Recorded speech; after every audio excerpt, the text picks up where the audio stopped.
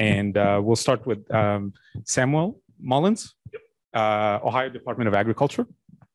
All right, thank you. All right, so I'm going to go through this presentation. Normally takes me about an hour, so I'm going through it in about 20 minutes. Bear with me. I will stick around for questions and whatnot. Today, I'm just doing an overview of Ohio Department of Agriculture's Division of Livestock Environmental Permitting, from here on known as DLEP. So I will say DLEP from time to time. We've got a staff of 9 people, 3 engineers, 4 inspectors, myself, and our program administrator. This is the area that our inspectors cover. These are arbitrary boundaries. They are more, I guess not arbitrary, but they are kind of formed around where our concentration of animals and particularly permitted facilities are at. Any county that is shaded in multiple colors, that just means we have 2 inspectors in that county. That does not mean that's their exact boundary, but you can see we've got about 3 inspectors that cover, well, we do have 3 inspectors that cover the western part of the state and 1 that covers the eastern part of the state. I will refer from time to time back to our statute and our administrative rules, Ohio Revised Code 903. Just Google ORC 903 if you want to dive into our statute, and OAC 90110 if you want to dive into our rules. Each document will take you, I don't know, 3 or 4 hours to go through each. So here is, when I talk about permitted facilities, okay, I am talking about livestock facilities that you guys may understand as CAFOs. In the state of Ohio, we call them large concentrated animal feeding facilities. The reason that we designate between the two is a CAF, this is a state issued program. Okay? We are issuing permits that are state specific. We are not tied to any federal requirement at this point. The term CAF, we had to make that designation because a CAFO technically has different sets of permitting principles to it. One thing I wanted to note is a major concentrated animal feeding facility. This is also unique to Ohio. That is a facility that is 10 times the size of this minimum threshold here. So if a dairy facility had 7,000 mature dairy cows, they would have a specific NCAF permit. Currently have 278 facilities across the state of Ohio. Dairy, beef, horses, and turkeys have pretty much stayed, they've plateaued for the last couple of years. We have had some attrition with dairies, either going, selling and changing the number of animals they have, or maybe it was a dairy facility that had 1,000 mature cows and they've switched over to 1,000 heifers, and that would require some changes to their permit. But we have seen a steady increase in poultry and a steady increase in swine, particularly over the last 5 years. And that trend is going to continue to go up here in Ohio. 22 MCAFs are all larger poultry facilities.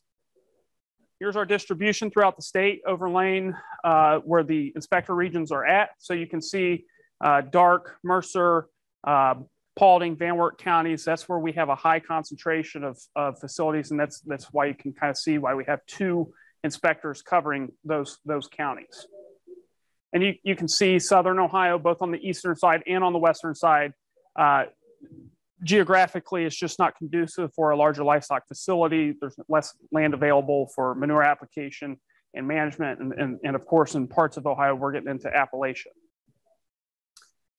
Okay, so I'm going to go through the different types of permits that we issue. The first type that I'm covering is a permit to install. Essentially, is any facility that is constructing above that minimum permit number that I showed earlier, they have to have a permit to install. We have the opportunity to review all the engineering principles of the manure storage. That's our primary focus. But we are also looking at siting of where that storage is going to be, design specifications, things of that nature. One thing and one topic I could spend so much time on is the geological evaluation. We need to know what's going on underneath those structures. We get a plethora of information from soil borings or soil test pits, well logs that are required for every well that's put in Ohio. It's just invaluable information that we use for determining whether or not a structure needs to have additional engineering controls or anything of that nature. PTIs also give us the authority to conduct construction quality control inspections. Our engineers do go on site during construction during major parts of any construction project. For example, if it's a swine facility with a deep pit concrete, we'll be on site during that pour or shortly thereafter to inspect for any deformities, cracks, or any other issues that we might find. The next permit is a permit to operate. It's exactly what it sounds like. If you're going to operate a facility of that size, you have to have a permit to operate. In the permit to operate, and I will just touch briefly on manure management and operating records given the time that we have, but the manure management plan is by far the most intense and the most important. We have to ensure that these facilities have a balanced nutrient budget. 9 times out of 10, actually probably more, close to 9.99 times out of 10, our limiting factor in our manure management plan from a nutrient perspective is going to be phosphorus. Other parts of the permit to operate, again, this is unique to Ohio, especially the insect and rodent control plan. Can't be generating flies, beetles. You cannot be impacting your neighbors with insects that are generated at your facility. Mortality management, emergency response, and operating records. I'm just going to touch briefly again on operating records as well. For the manure management plan, we identify everything that facility has to inspect. Land application equipment, where manure is stored. Depending on the type of manure, if it's liquid, they have to do weekly level inspections and weekly structural integrity inspections, and they have to document that for us. Manure application, same thing. Their equipment has to be calibrated at least annually. We need to ensure that whatever you're applying is exactly what you say you're applying. And then in terms of land application, these manure management plans, we require field maps, soil tests, manure tests. We need to know basically full scale what is your risk for taking manure to a particular field, and that's generally based off of phosphorus levels in the soil. But also we need to know setbacks and any other sensitive areas that field might have. Application rate limitations, again, I said before, phosphorus is generally our limiting factor. In some cases, nitrogen can become a limiting factor. It all depends on time of year, method of application for that nitrogen. But I would say 9 times out of 10 or even higher, phosphorus is our limiting factor with these nutrient management plans and with manure application. In any case, phosphate application can exceed 250 pounds per acre. And from a liquid perspective, they cannot apply over 13,500 gallons per acre per one shot within a 24-hour period if that field has tile. So those are the 3 primary rate limitations that we see for manure application. Again, this is just kind of a list of operating records. Again, with manure management plan, you have records with manure. Insect and rodent control plan, you're going to have records associated with that. So that's kind of a given.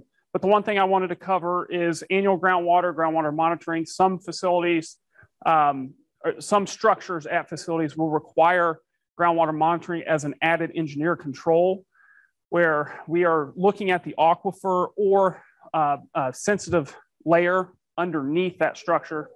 For example, we have a hog facility recently built in Fulton County where it was kind of built over a large swath of sand, about 11 feet over it. And that facility didn't have groundwater monitoring, but we did require additional engineering controls like waterproof concrete, PVC liner around that tank, around the pit. So there are things that they have to address if the geology is not sufficient at the site. Just real quickly, this is a manure application record. This is what we require.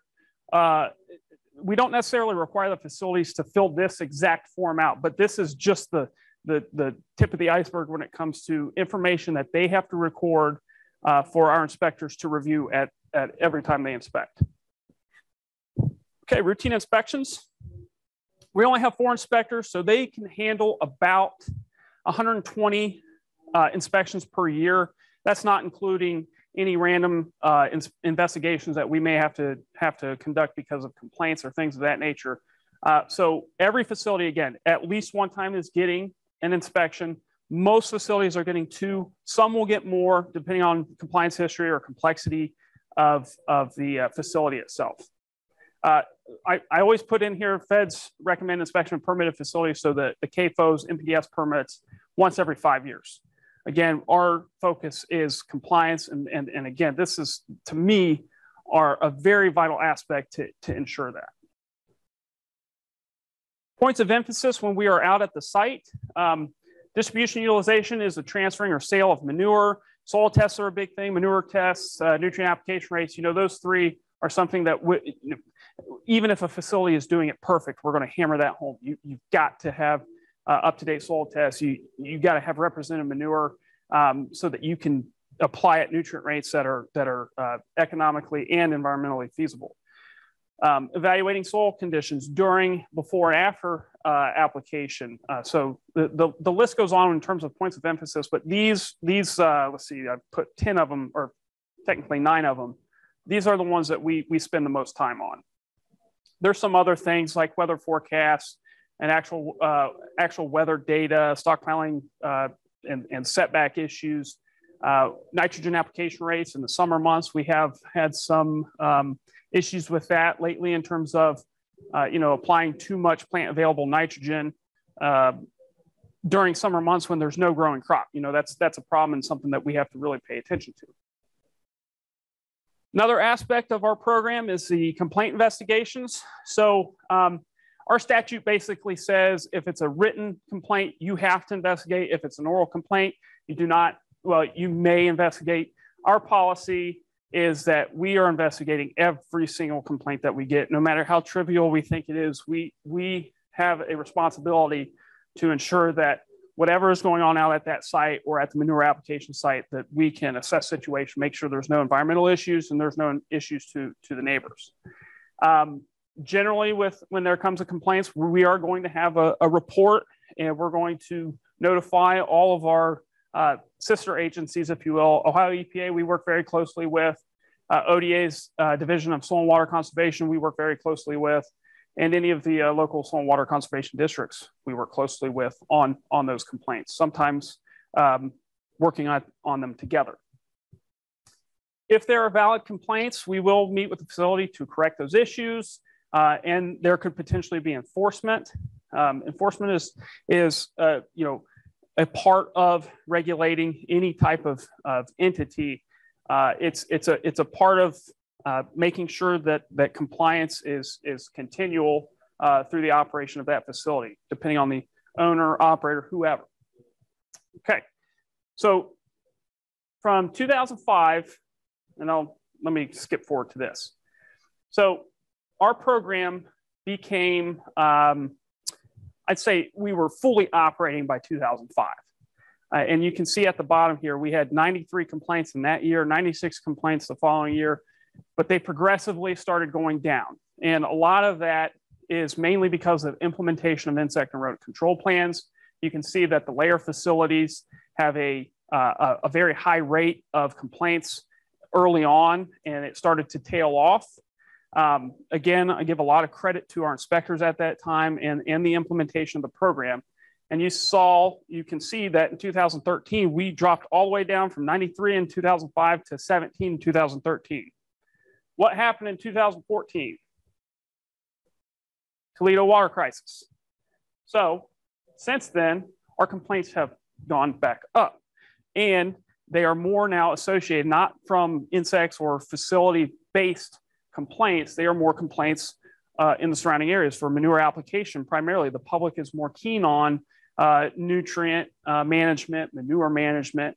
And so over the past, well, from 2016 to 2020, I don't have 2021 data up here, but our complaints have gone from 58 to 34. I'd say 2020 is kind of an anomaly, given that was a COVID year. We had a lot of inquiries, but we didn't have as many complaints. And so instead of documenting them or going back and documenting them for this presentation anyway, per species, we look at water quality versus non-water quality. Are they valid? Are they not valid? And you can see it's about 50-50 in some years, like 2017, which was a rough year when it came to manure application. We had several issues that we had to deal with.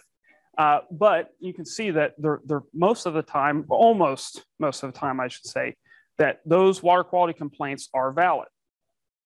That this number over here, 48.7%, we determined it's valid, meaning we had to issue some sort of enforcement or we had a corrective action that we needed to process that we needed to go through.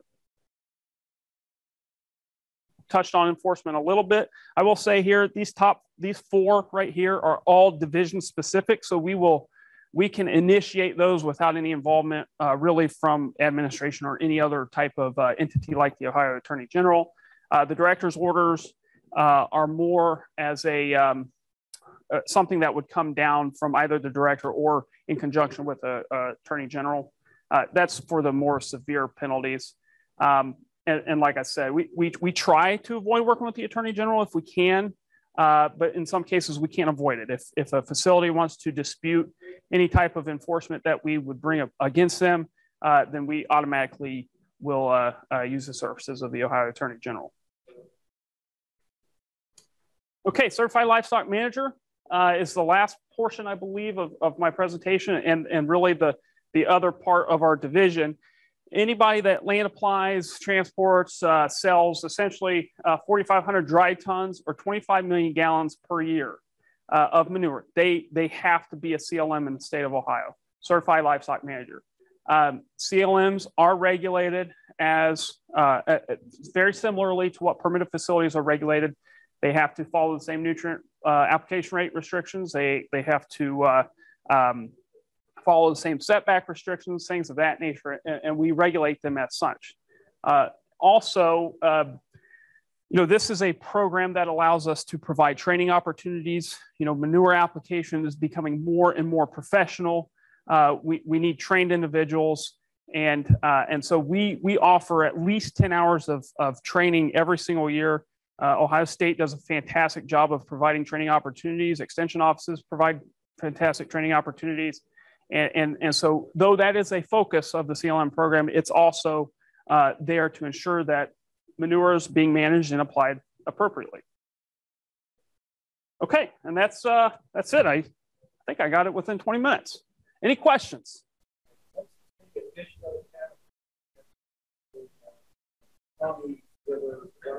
Yes, we are. Big, we know it's controversial. We have nutrient pressure and permitting farm.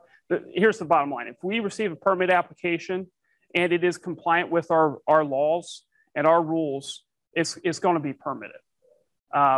If I were to just arbitrarily deny a permit and it met everything, we'd lose that in a heartbeat. We'd get appealed to death, and then we would lose that case. So I'm not trying to excuse that aspect. I'm just saying if we have a permit application and it is compliant with law, we are going to permit it. Any other questions? Yes. Animal living conditions? For most facilities, yes. I will say we probably haven't not consistently been in a hog barn for almost a decade now, for whatever reason, PRRS or PD virus. But bottom line is we are always inspecting around the facility. Most of the time with poultry operations, we are going inside unless it's a broiler facility. But we aren't, our focus is more on the actual management of manure. I may have downplayed that a little bit, but really everything that we are involved with is the manure, is really where we're spending most of our time.